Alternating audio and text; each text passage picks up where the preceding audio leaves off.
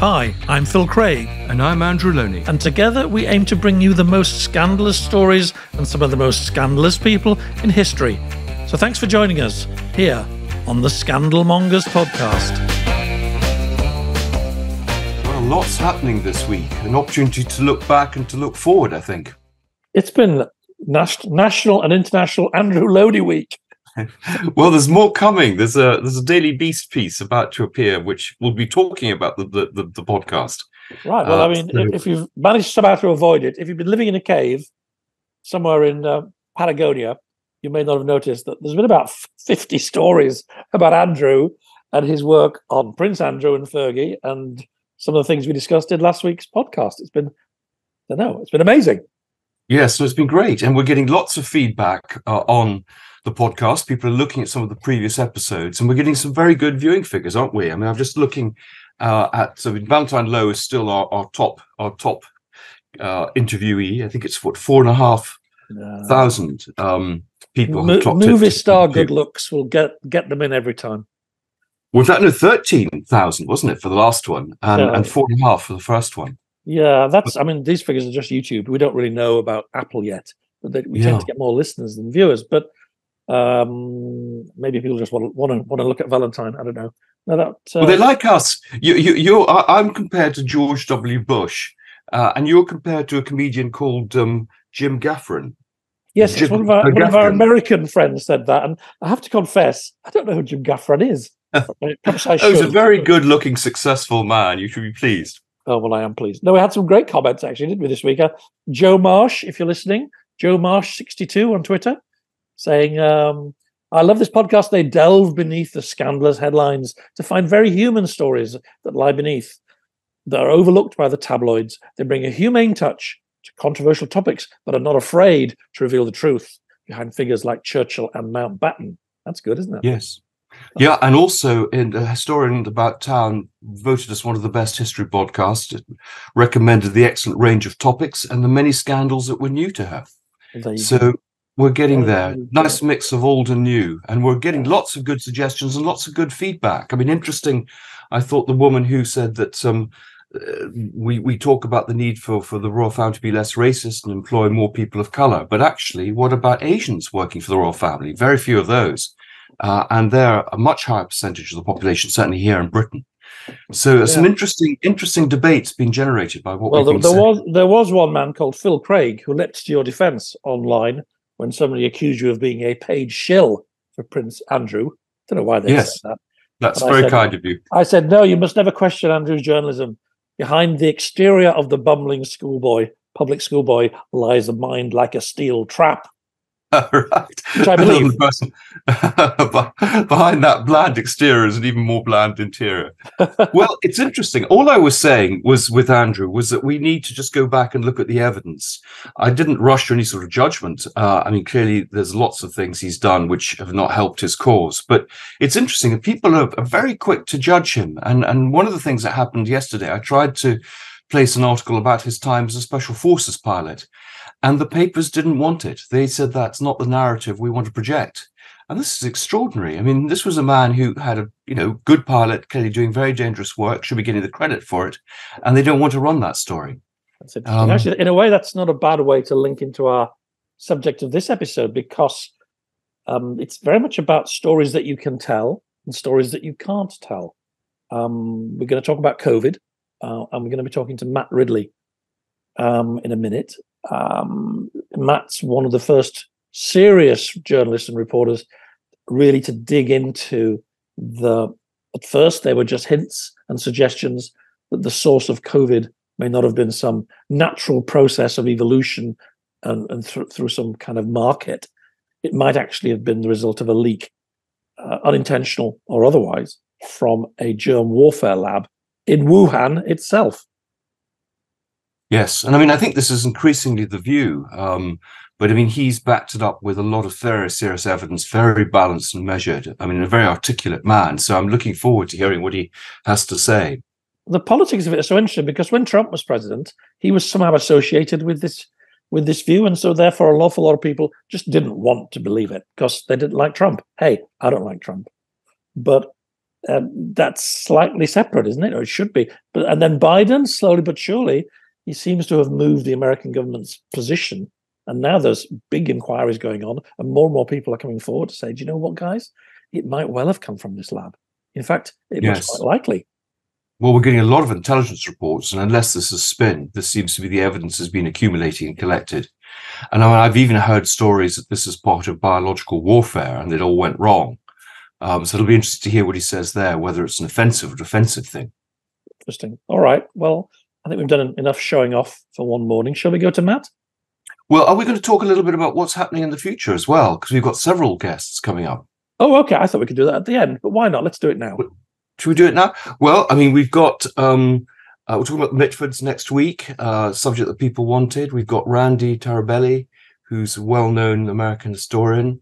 We're looking at the David Kelly case, which is a great mystery here about an official who was found dead in rather suspicious circumstances. And I know we have very different views on the Kelly death, so that'll be interesting. Because I think people don't expect us to agree with each other, no, or even with our guests. It's quite interesting when we don't. It's a lost art. Civilized disagreement, actually. It's a lost, dying art. Well, also, and I think the great thing is one can be persuaded of other people's point of views. I mean, one wants to listen to the arguments. Indeed, one does. Yes, all that's coming up soon. And I'm really looking forward to it. Feels like we're hitting our stride. Let's see if Matt can put more into our stride. Should we do it? Absolutely. All right. See you in a minute. Matt, thank you so much for joining us. Thank you. I mean, Andrew and I were just talking in our little introduction. This is the biggest story of our lifetime, probably. Maybe the end of the Cold War, maybe the war in Ukraine, but it's so massively important. And yet, from reading your book and your articles, it seems that we've not really been allowed to talk about it, or at least where it came from. Is that fair?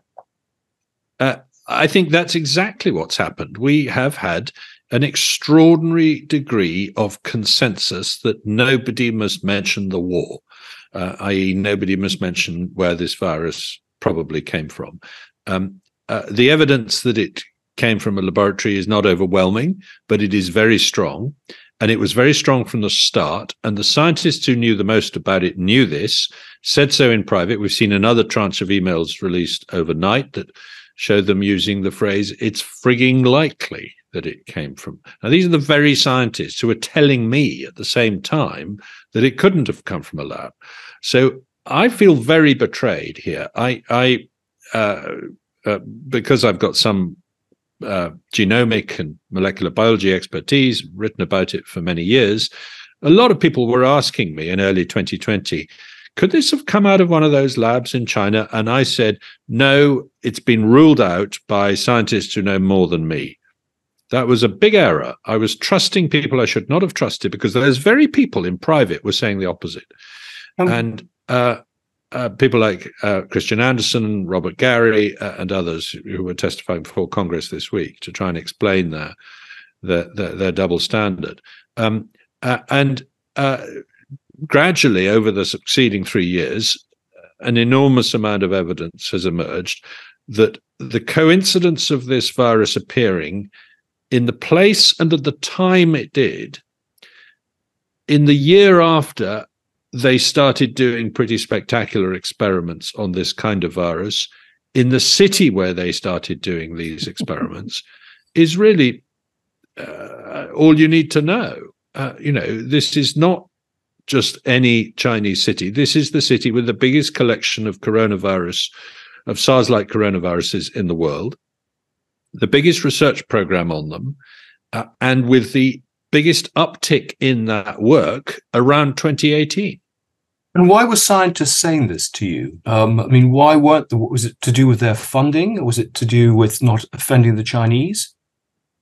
Well, that's what we're trying to get to the bottom of, is quite why there was this cover-up. It emerges from their emails that they were concerned about the impact on so-called international harmony. They were also concerned about the reputation of science.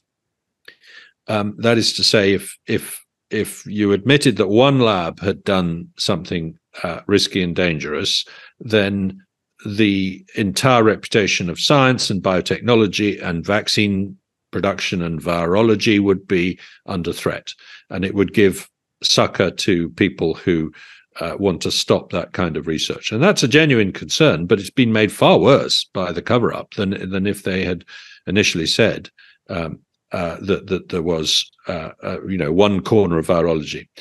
But there's also a funding aspect. An awful lot of academics have become very dependent upon Chinese finance, Chinese students, Chinese collaborations, and they did not want to. And there was a strong push coming out of China to say, "Don't you dare blame us Chinese. That's racist. That's unpleasant, etc." To which, understandably, people reacted by saying, "Oh, well, no, we don't want to blame you." But I mean, I had a conversation with a very senior British scientist, a very well-known figure, not that long ago, who had been warning about the dangers of biotechnology for many years. And I said, "You must be feeling vindicated." And he said, "No, not at all. I think it's very important that we never find out what happened." And I said, "You can't be serious. You're really saying it's important we didn't find out how a pandemic that killed, we reckon, 20 million people started?" And he said, "No, it's important we don't find out. And the reason is because it would do such damage to international relations with China that it would be worse than not knowing." Ollie, do you think, Matt, just find that attitude very strange? I mean, I just take the Solzhenitsyn view that truth is more important than consequence. Well, I couldn't agree more. Do you think it would have played out differently had Donald Trump not been the president? Because certainly from my perspective, looking at social media like everybody else did at the time and reading articles, because Trump initially said some kind of slightly offensive things about China, used the phrase Kung flu, didn't he? And was also seen to be a little bit, close to right-wing figures who would not hold back criticizing China. Is that one of the reasons that the sort of, the great and the good and the liberal intelligentsia of the world, people that run newspapers and maybe who were then running Twitter and Facebook, basically said, "Oh no, well, if Trump believes it, it can't be true. We have to block it." And they did block it. I mean, people suggesting this stuff that you can now talk about openly were banned from Facebook for even mentioning it. Yeah, no, I mean, it was a conspiracy theory that wasn't allowed to be talked about for most of 2020 until about May of 21, when Facebook and others admitted that they'd been wrong to censor this topic. Yes, there is undoubtedly a degree of not wanting to give Trump an inch in this. But if you look at the time scale, the timeline carefully, you find, for example, that the first time Trump was asked about this was at a press conference in the White House. I can't remember which date it was, but it was early March of 2020. I think might have been February, and he didn't answer the question. He said, "Anthony Fauci is here. He will answer that." And Fauci came to the microphone and said, "There's a paper coming out." This is the famous proximal origin paper written by those scientists that I mentioned, that is going to completely do away with the idea that it came out of the lab once and for all. And I'll get that paper to you, journalists, as soon as I can. And Trump said nothing. A week later, Trump was asked, "Have you seen any evidence that it came out of a lab?" And he said, "Yes, I have. It definitely did." So the timeline is not quite as clear as you would think. In other words, there was a sort of getting your retaliation in first going on. There was a degree to which the scientists were making up their minds to shoot down this theory based on what was coming out of, well, one paper out of India and one paper out of China in February 2020, suggesting it was a lab escape. The Chinese one was only online for a few hours before it was taken down, but it was from a husband and wife team with from inside a lab saying, we think this actually came out of a lab. They weren't in Wuhan, they were in Hong Kong. The Indian one was more problematic because it said, we think this looks like it's connected with HIV, and there is and it erected a conspiracy theory about working with HIV, which was a red herring and was right to be shot down, if you like. And so it was reacting to that the scientists closed ranks rather than reacting to anything Trump had actually said. But you're not wrong. They did anticipate that Trump would jump on a lab link bandwagon to bash China. So his presence in the White House certainly made it harder, because his presence in the White House over the preceding 4 years had turned the media into a sort of opposite, an antimatter version of himself, if you like. That's a good way of putting it. And then President Biden didn't do a huge amount at first, but then suddenly, was it last year or 2021, around the time you were writing your book, I think, there was a change, and he said, actually, we need to look into this. What do you think happened there? Well, the breakthrough in, as I say, May 2021 was a group of 30 senior and respected scientists writing to Science, the journal, saying, look, we do have to take this seriously because the evidence is accumulating.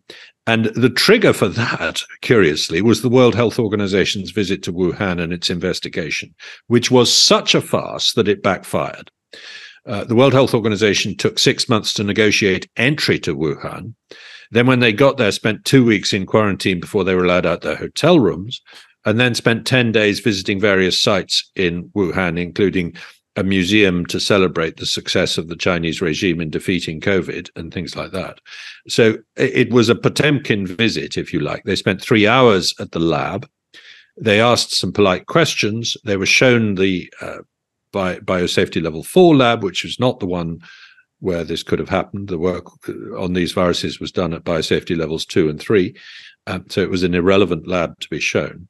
And they failed to ask even why that lab had not shared its database of all the viruses it was working on. And they then held a press conference at which they said a lab leak was extremely unlikely, those were their words, and that much more likely was that the thing had arrived in Wuhan from abroad on frozen food, a theory that the Chinese regime was trying to push at the time, and which makes absolutely no sense and for which there is absolutely no evidence. So in bending over backwards to do the Chinese bidding, the World Health Organization actually did us a favor by causing a backlash among sensible scientists elsewhere in the world, who then wrote this letter to Nature saying this has got to be taken seriously. And the Biden administration, which was sitting on some slightly better intelligence that it had inherited from the Trump administration, then agreed to look into it. But they dragged their feet. And when Congress passed a law at the end of last year saying you've got 6 months to release the intelligence you're sitting on, they missed the deadline and eventually produced a meaningless brief summary of the intelligence, not the actual information themselves. And that again backfired because a number of State Department and other intelligence officials, frustrated by the Biden administration's refusal to release this stuff, because at the time they were trying to get Antony Blinken into China to see Xi Jinping, so they didn't want to offend China. A number of officials then released the names of the 3 researchers who they say got sick in November 2019. And these proved to be very important names. These were the people doing the very research that we are concerned about. Now, that's a really important point. I think it's worth emphasizing for people who are listening to this who are not familiar with the story, are not biochemists. There were 3 guys who had actually been collecting a SARS-CoV-2 virus, taking it to the lab, and then guess what? They get some strange pneumonia disease. Did they survive, or? as far as we can tell, they're all still alive. Right. They're all young people, so you wouldn't expect them to die from COVID. Ben Hu was the main laboratory researcher working on these SARS-related virus experiments for Xi Zhengli, the head of the lab.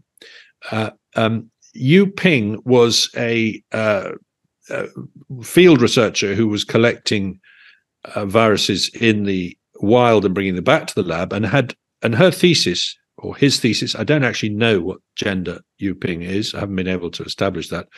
But the thesis was that the thesis published evidence of 9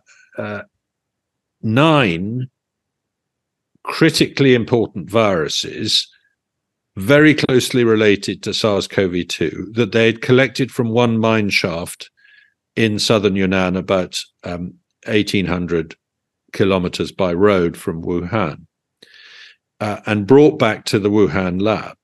So we knew the name of Yu Ping already as a very important figure in this, because that thesis had been smoked out. 8 of those viruses had never been mentioned before, and turned out to be really quite important. They're called the 7896 group because of one of the serial numbers on one of the viruses. The third member who got sick in November 2019, according to the American intelligence officials, I can't verify that either way, was Yan Zhou, who was the chief experimentalist in the lab. So these are, the 3 most likely people, if you like, or 3 of the 5 or 6 most likely people you would expect to fall sick from this. Now, they were sick enough to be hospitalized, according to the reports. They had ground glass opacities in their lungs, which is a characteristic diagnostic feature of COVID, again, according to these intelligence reports. But the Chinese authorities have since said, and Ben Hu gave an interview to Science magazine to say he has tested negative for COVID-19. Well, perhaps, we don't know. So we can't be absolutely sure that these people fell ill with COVID. They might have had flu. They might have had nothing wrong with them, and the whole thing is a misdirected rumor from a source that the intelligence sources rely on. But they claim it's a good source, and they claim something happened around then.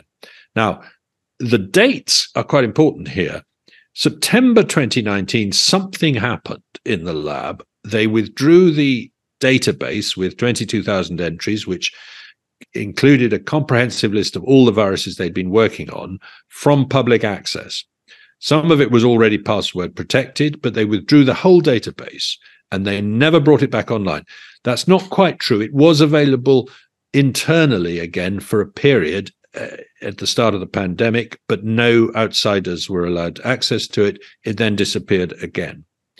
Now, the point of that database was to predict and prevent the next pandemic. Here are all the viruses we're working on to try and make sure we can see the next pandemic coming.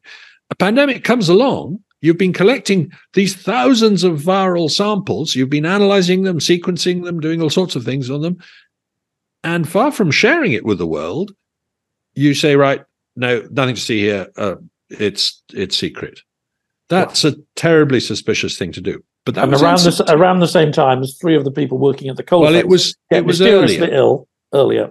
It was earlier. That's the puzzle. It was in September. Oh, I see. That was November, wasn't it? Sickness. And apparently they got sick in November.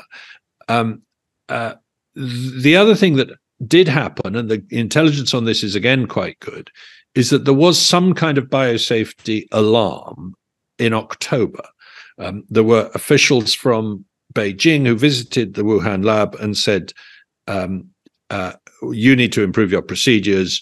We're concerned about what's been happening, etc. So and there were new contracts issued for better biosafety equipment, etc., around that time. So something was happening that autumn. They were either reviewing what they were doing and deciding they needed to improve their procedures routinely, or they were worried because something had happened.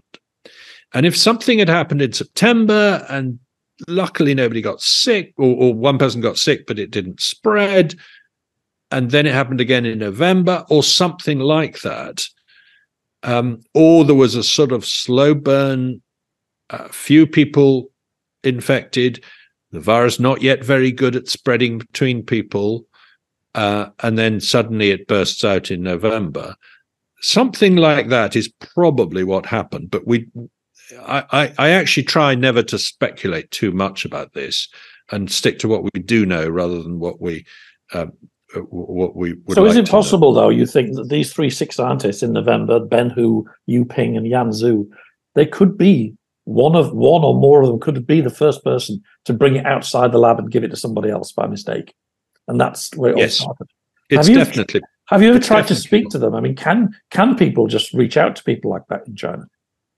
I have not been able to speak to anyone within China, with one very interesting exception over the past 3 years. The exception is a man called George Gao, who was head of the Centers for Disease Control, the National Centers for Disease Control in China, in Beijing, was really the most senior scientist involved in the battle against COVID at the start of the pandemic. He's no longer head of the CDC. He attended a meeting in Geneva in April, and I was able to spend half an hour talking to him. Very nice man, very affable, very open-minded, said he wanted to join forces with me and write a book about vaccines, much more interesting than the origin of COVID, he said, etc. But he basically said to me, and he repeated the same with an interview with the BBC's John Sudworth, and he said much the same to Catherine Eban of Vanity Fair, that the idea it started in the market can be pretty well ruled out. And he's been saying that since actually May of 2020, when he made an announcement saying it didn't start in the market, the seafood market. And when asked, so could it have started in the lab? He generally replies, we have to keep our minds open to all possibilities.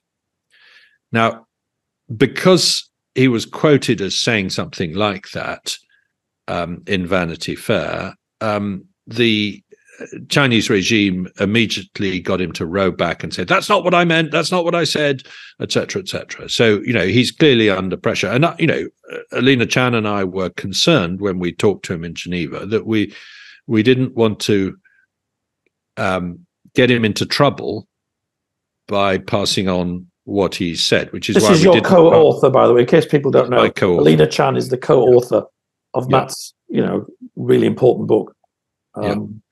And very much the important part of the team. But it seems to me more and more of evidence is emerging. The Sunday Times Insight team did a piece a few weeks ago, and we've had, as you say, even the head of the FBI coming out saying, there's no evidence it could have come from wet market. It must have come from the lab. And there are even suggestions that it may have had some military, that this is part of biological warfare. I mean, do you think that's correct? Well, the biological warfare angle is one I don't feel I know enough to be sure about anything. We do know that this was a dual-use laboratory, i.e. the military was involved in part of the work in the laboratory. We do know that 2 very similar viruses were isolated in a military laboratory on the east coast of China, not very far from Wuhan, but in a different city. A few years earlier, not very closely related, but similar sorts of viruses. So there was military interest in this group of viruses. Now, what were the biowarfare? What was the biowarfare stance of the Chinese regime? It was probably defensive. That is to say, just like Britain and the United States, they were more worried about bioterrorism than they were excited about opportunities for using bioweapons in warfare. But of course, there's a blurred line between those two, between defensive and offensive use of bioweapons. And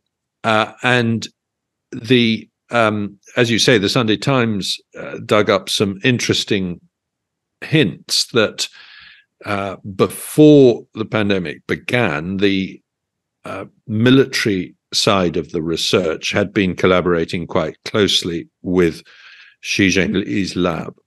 Now, she denied on the record that there was anything to do with the military side in her lab. So there are contradictions there that need to be taken into account. Once the pandemic began, the entire Wuhan Institute of Virology was put under the command of a major general from the People's Liberation Army.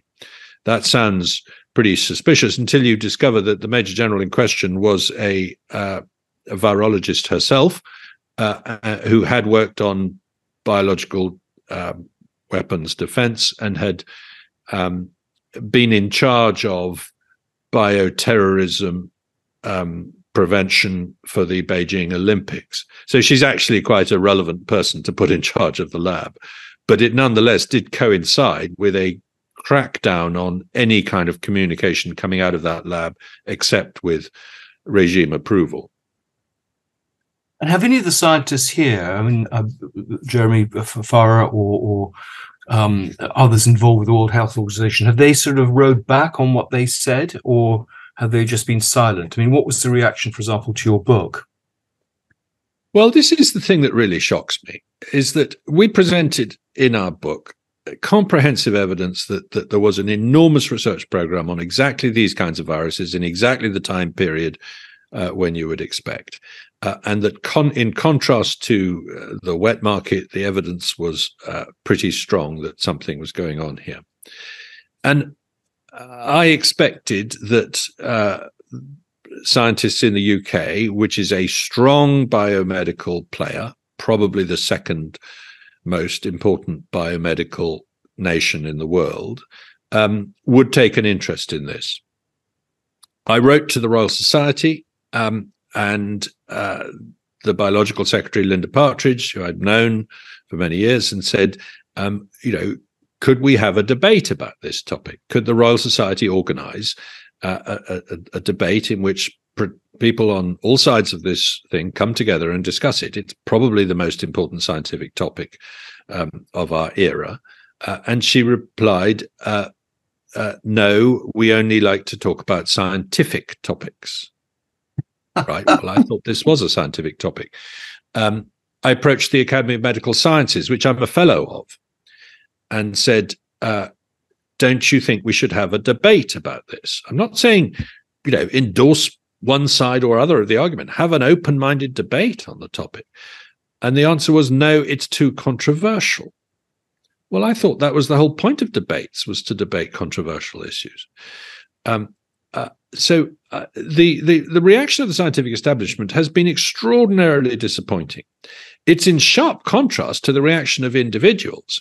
So I've had many individual scientists say to me, keep going, you're on the right track. We're really worried that this is what happened. It's highly plausible. And some of them have put their heads above the parapet. Professor Anton van der Merwe, the professor of pathology at Oxford, an old friend of George Gow's and a person who knows this topic very well, he wrote a letter to the Financial Times, and then he has done several other things to help us keep this on the boil. So there's plenty of individual scientists. I would say the majority of scientists I talk to who say keep it going. But when it comes to doing anything public, putting their heads above the parapet, or even doing any research on this, it's the expertise within the Wellcome Trust, within British universities for investigating these matters, for looking into the sequences and what they can tell you and what we know about this. Nothing's happened.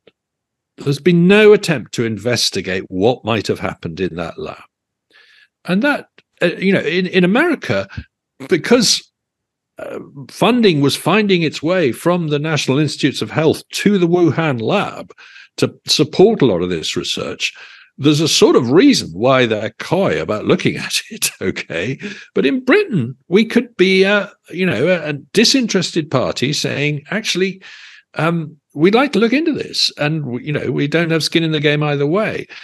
It's not clear that the Wellcome Trust ever funded the Wuhan lab directly. I don't think it did.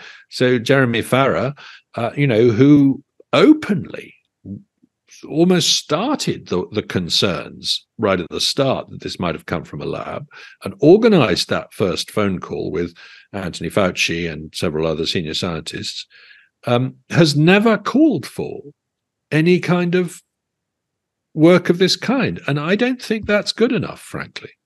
When your book came out, I mean, it was, back end of 2021. I'm checking out some of the reviews this morning. They're mostly very positive.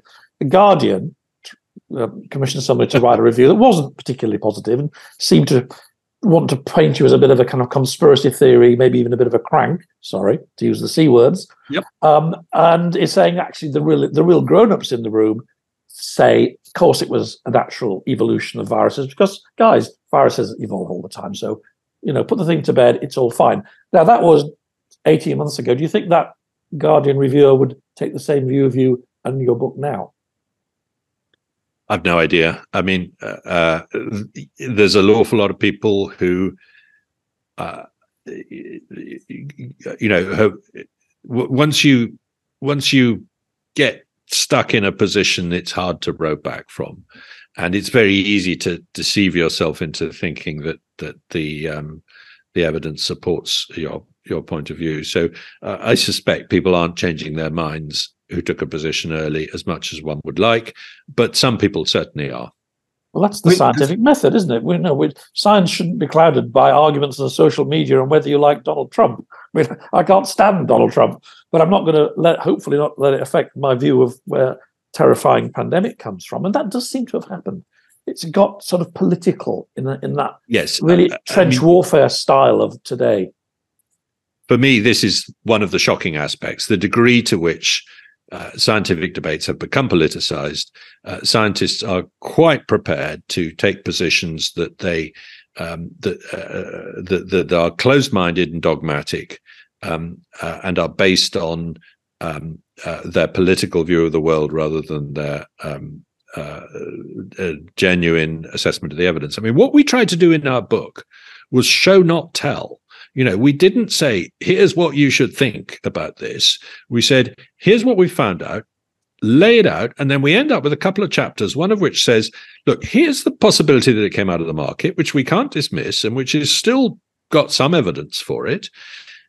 And that's the evidence that we would use if we were in a court of law arguing that it came out of the market. And then in the next chapter, here's the evidence that it came out of the lab, and this is what we would say to a jury if we were trying to convince them of that.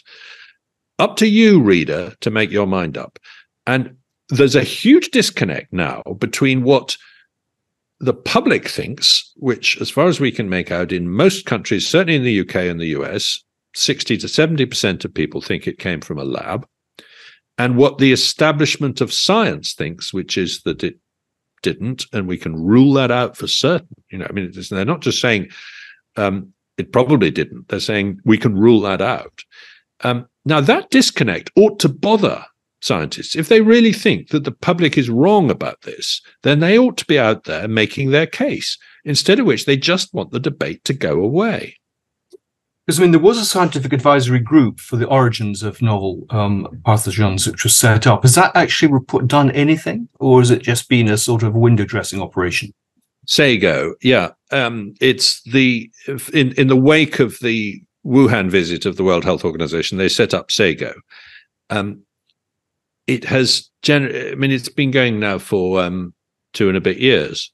It's generated almost nothing of any significance.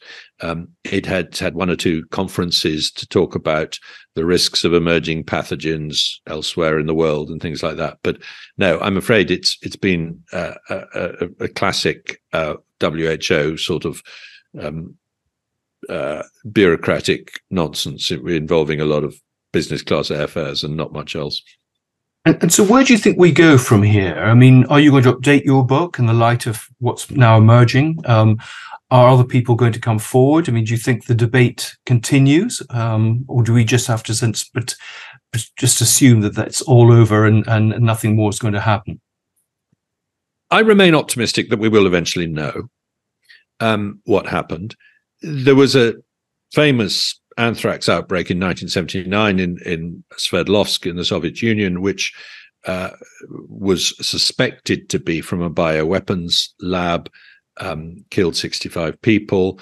It was denied. It even survived a international scientific visit to see whether it might have been a biowarfare leak. And the world said, fine, nothing to do. It was just happened to be some people got anthrax from contaminated meat. Then the Soviet Union collapsed, and by the early 1990s, scientists came forward and said, you're absolutely right. We were working on anthrax. We did leave the filter off the exhaust pipe that day by mistake, and we sent a plume of anthrax over the city, and we killed 65 people. So the truth eventually came out, but it took 13 years, roughly. It may take a change of regime in China, but I think we will eventually know. The other two things that make me optimistic are that Chinese scientists will start to travel abroad in greater numbers now that the pandemic is over. As I say, we've already seen George Gao in the West. And eventually someone's going to slip through the net and come out who the Chinese authorities would prefer didn't turn up in London or Washington and start talking. And I think as it fades from the sort of immediate political thing, Western scientists are going to continue to keep digging. So I feel optimistic that one day we will be able to resolve this matter. It's really interesting. We're pretty much out of time. I want to read something. I don't know if you wrote it or somebody wrote it about you.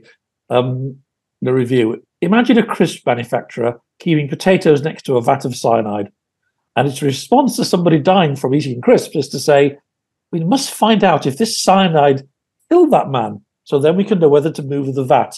No, move the bloody vat anyway.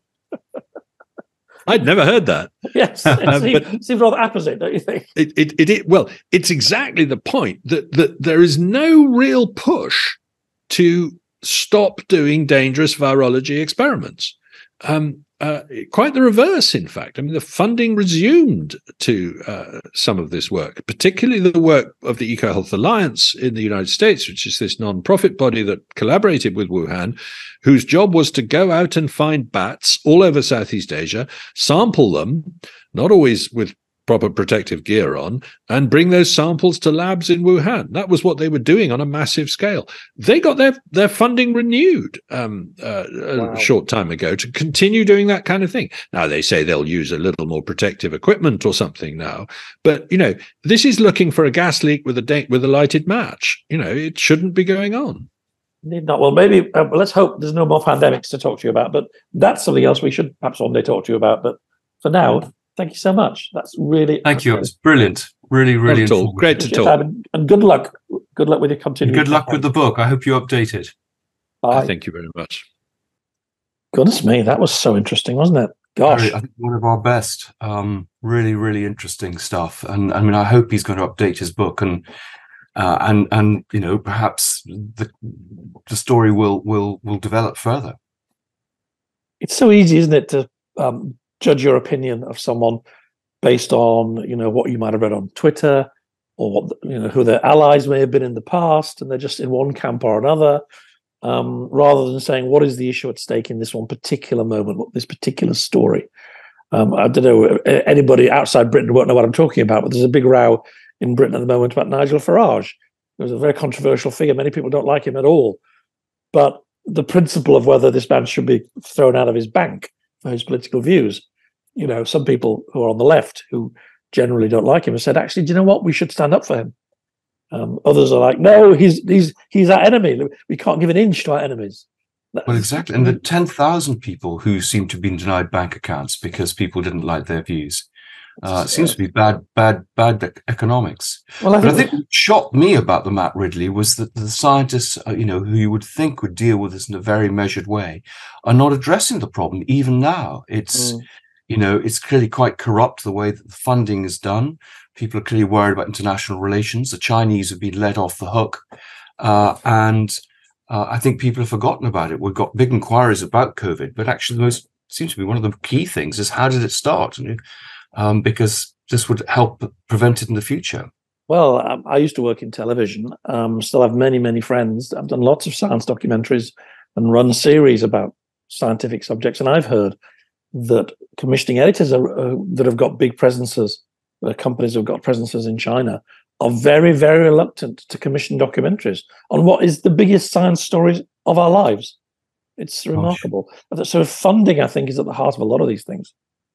Yeah. And I think what's very interesting is if he's saying people are eventually coming to the West, even if they're not speaking publicly, they're perhaps having conversations behind the scenes. And so the stories will eventually come out, even if they're disguised.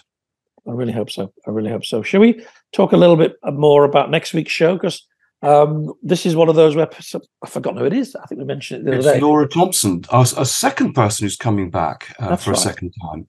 But this is something people have asked for. It's a very different sort of subject. It'll be interesting to see what scandals there are there. I mean, I'm fascinated by Unity, one of the sisters, and her death and her involvement with Hitler. But they're all rather fascinating. And Diana, of course, is only just not Diana.